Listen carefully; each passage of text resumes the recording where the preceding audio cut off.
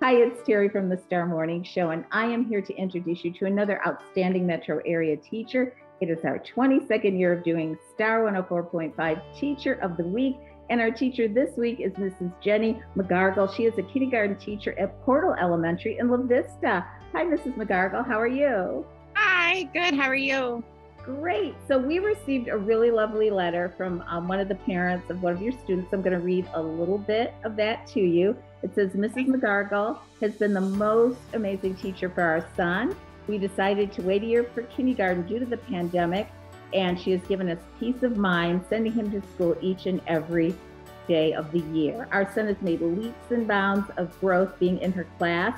It actually brings tears to my eyes knowing that kindergarten is almost over. Her relationship building while still having high expectations of her students is what sets her apart, and she is so deserving of this recognition. So there you go. Thank you. Thank you very much. To know with all the craziness that's been going on, you're so appreciated by not only your students, but parents alike. So yes, that's why we love to honor teachers. So Mrs. McGargill, tell me, what has been the biggest challenge for you the past couple of years being a kindergarten teacher? I would say definitely the masks and keeping kids apart. This year we finally got to start to put kids back together again, but we had to eat lunch in our classrooms.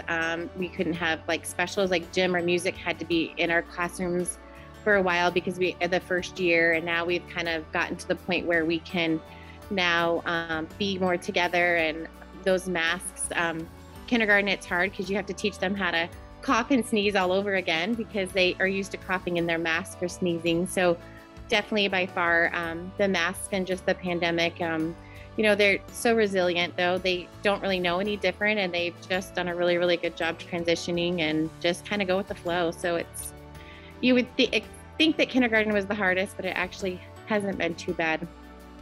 That's great. So tell me, on the flip side of that, what is one of the bright spots you've had the past year? So just something that's really stood out as being, unexpectedly like, wow, this is really great. I definitely would say the growth in the kids. We were concerned about just a lot of kids were home or didn't get a chance to go to preschool or that kind of a thing. We do MAP scores and MAP testing in kindergarten, and our grade level actually tested first and out of a lot of schools. So we were pretty excited for that. And it just kind of shows, yes, thank you. It just kind of shows the growth that they have and all the hard work that these little kiddos put in each and every day, and their parents too. So yeah. That's really, really great to hear. So I have a couple of questions, just get to know you questions. First of all, I wanted to ask you, are you a dog person or a cat person? Definitely a dog person. Big dogs. Oh, big dogs. Okay. Yes. Yeah. Big dog too. She likes the Greyhound dogs. Yes. I have a Bernese Mountain Dog. So. Oh wow, those are beautiful. Yeah. That's great. Okay, what is your favorite movie or TV show when you want to escape and you just want to watch something? What's your go-to? We are a big, huge sports family, so we watch a lot of baseball. We watch American Idol, and we're not home a lot. So by the time I get home, I'm usually watching the news and going to bed. I'm with you on that. Yeah, we're not too exciting on the TV world at our house. So yeah. Yeah, American Idol is actually really good this year. I was watching it. Yeah. Good talent this year. Okay, what do you love on your pizza? What's your favorite thing to have on it? I love hamburger. Probably I'm pretty boring, pretty plain Jane. So yeah. Hamburger is great. And finally, I wanted to ask you, Mrs. McGargill, what is your favorite thing about teaching?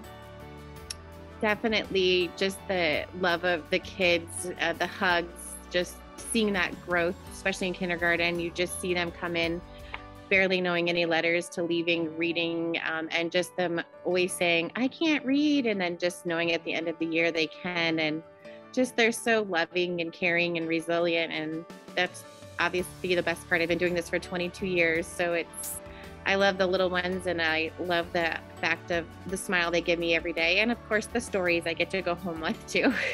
Yeah, stories are a big part of it. I agree. You never know, but there's always a great story. Those connections, and it's fun to see my kid is in high schooler, and he is friends with a lot of my past students. So just having that connection still with all of those kids has been nice. So yeah. I was wondering, if you've been doing it 22 years, they probably are big grown up now. Yep. So you get to see them. That's got to be very rewarding for you too. Yes. It was interesting because when I set up Teacher of the Week, I was talking to your principal, and he's actually a former Teacher of the Week. Yes, he is. He is. Mr. Strom, yes, he was the star of the week in 2011, he said, and he showed me his plaque. He said, welcome to the club. So yeah. So we are going to welcome you to the club because this is our new plaque, so to speak. It's our Star 104.5 Teacher of the Week Award from Regal Awards. So we've got that for you. And we also have, one of the reasons I asked you about pizza is we have a Zio's pizza gift card for you. So you and your family can enjoy some delicious pizza. You can take a night off from cooking and just enjoy it.